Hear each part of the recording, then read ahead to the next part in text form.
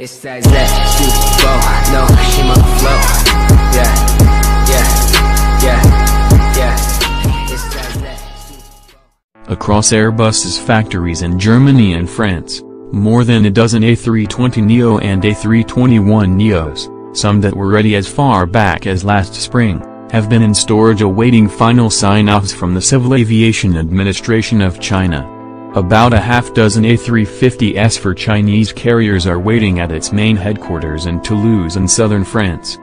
Winning regulatory approval in China, the world's largest airplane market over the next 2 decades, is crucial as Airbus and Boeing, BA, pin their future.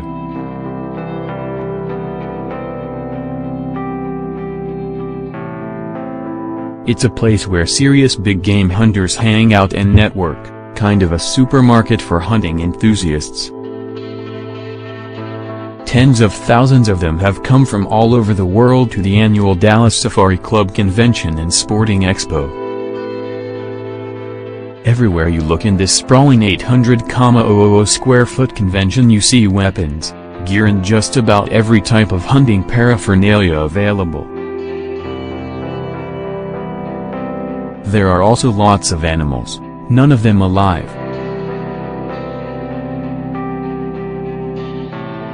Rhinos, lions, antelopes and various types of big game animals that have all been stuffed by taxidermists to be trophies in someone's home or office. Want to book the hunting adventure of your dreams?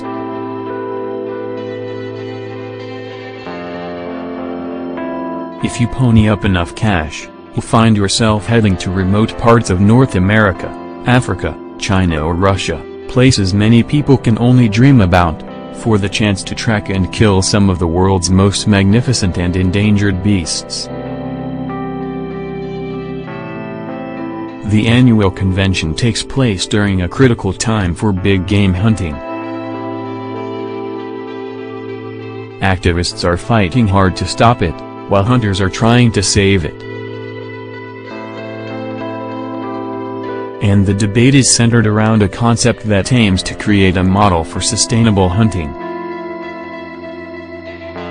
The convention includes lots of animals, none of them alive.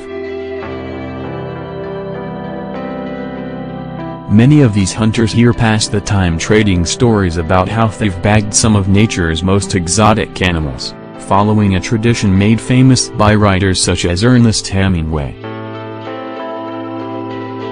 Avid hunter Corey Knowlton attends the convention every year and is here as usual, surrounded by the Expo's more than 1,850 exhibits.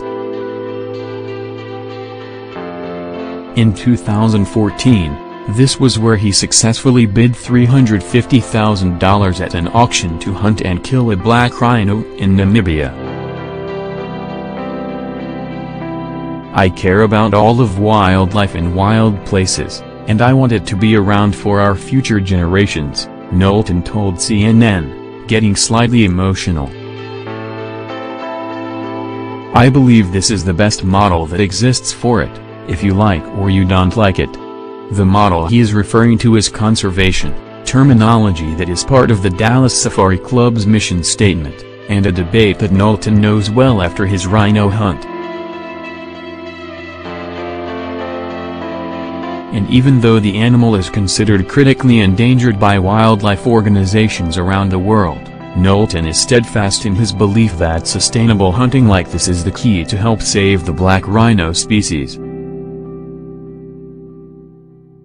It's about a value on wildlife, and the proof that it works is the fact that we are sitting here in this building, and all these people are marketing and supporting wildlife, and so there is a value on it beyond its value of meat, Knowlton said. Namibia. There are only around 5,000 black rhinos left on the planet, according to the World Wildlife Fund, and Namibian government officials say their nation has the second highest population anywhere. Namibia earmarks a small quota of the animals to be hunted annually.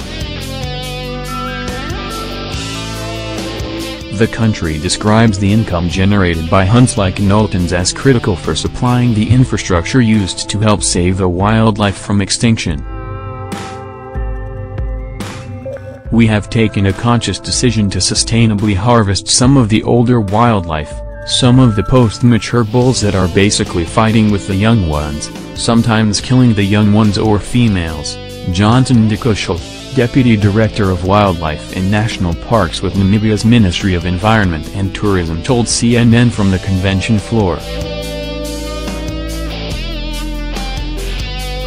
Photos: Namibia's poachers turn gamekeepers' ownership as incentive. If people feel they really own a resource, if they feel they have responsibility for it, they're going to be accountable, and they're going to look after it, says Margaret Jacobson of the Integrated Rural Development and Nature Conservation. Hide caption 4 of 6 photos, Namibia's poachers turn gamekeepers. Wildlife safaris. Working closely with local communities is also the best way to make a success of tourism ideas like the Damarol and Camp Eco Resort. Hide caption 5 of 6 photos, Namibia's poachers turn gamekeepers. A sizable effect. When the government conservancy system started in 1996, there were 4 conservancies. Today there are 74 across Namibia, earning around $4 million a year. Most of the money is from joint venture tourism, with trophy hunting following in at a distant second. Hide caption 6 of 6 photos, Namibia's poachers turn gamekeepers. Keeping big game in their sights. Much of Namibia's wildlife on communal land was critically endangered until the 1980s, but a radical rethink to make poachers game guards reversed the fortunes of many community members and has led to a steady increase in animal numbers. He said the money goes directly to fund conservation activities, water for wildlife, anti-poaching operations, equipment for the community and research. Ndikushel said the funds protect the wildlife and help improve the livelihood of the Namibian people. He said since 2015, levels of rhino poaching in his country have declined. Frans Kamenai, the fund manager for Namibia's Game Products Trust Fund, said the $350,000 raised from Knowlton's 2015 hunt was used to buy 10 land cruisers, an air patrol boat, 4 amphibian 8-wheel vehicles, and gasoline, all key resources that are used by anti-poaching task forces. In Namibia, hunting is something that we need.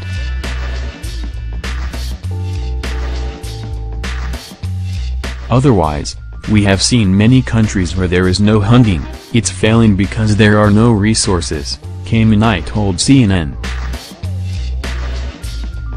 A real threat to the survival of animals. Of course, the global debate is filled with passion on both sides of the issue, and critics of the hunting as conservation approach have different perspectives. They would like to see funds raised to protect species without any killing, and stress that widespread education to show that animal horns have no real medicinal value would help solve and curtail the poaching demand. Away from the sea of taxidermy scattered across the convention floor, Prashant Key, Chief Executive Officer and General Counsel at Born Free USA, an animal advocacy organization, insists that hunting as a conservation model has no merit. Instead, he views it as a sport and horror show. In fact, King said it's a real threat to the survival of the animals. Trophy hunting as a conservation strategy is just a myth, King said.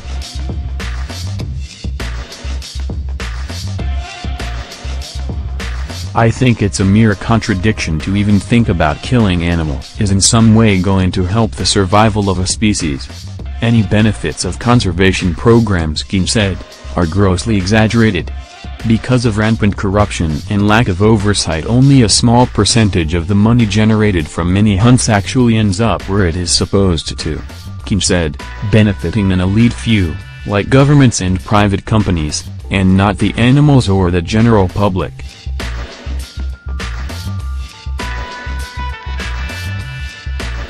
Back amid the exhibition space full of enthusiasts at the K. Bailey Hutchison Convention Center in downtown Dallas, conservation organizations from across the globe are represented.